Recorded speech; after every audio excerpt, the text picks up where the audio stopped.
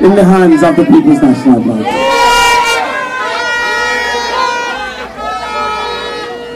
And this is the team who left up at top. But this is the team that will make I can rest easy, knowing that we have gotten fair revenge for what they have stolen from the People's National Party.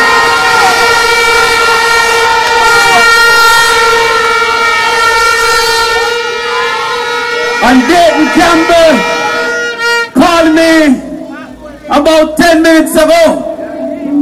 And he said, how it look? I said, call Mark Golding, make a 3-way. And when he called Mark Golding, I said simply, I hear the song, Rastaman. Babylon, it's thrown down.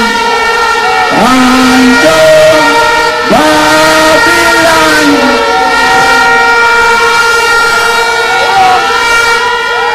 Yeah. Love and honor. Comrades, I don't know. I don't think nobody love me like East Portland. I don't think nobody. And sometimes when they're running up, I don't know, when they swamp ball sometimes. They say, welcome home. Because imagine if 5 years ago, when you get the goat, what would have happened now when goat at $2,000 a pound? Imagine if 5 years ago we were able to say 1 degree per household. They would be coming in from first farm now, would be going to university, and we would have had 5 years of university graduation. How much young people in East Portland with 9 and 10 subjects or work at Chinaman shop because they can't afford school fees?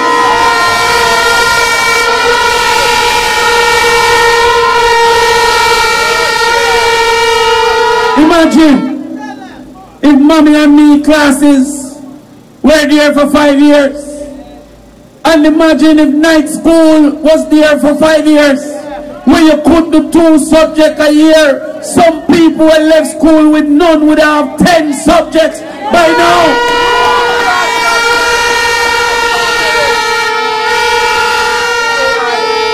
Imagine if we did put in tilapia fish.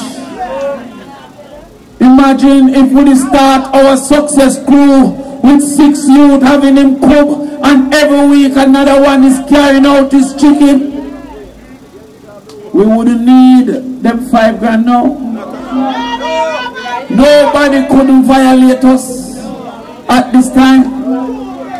And Portland would have been an example to the nation of what can be when you have a person with vision and people with ambition.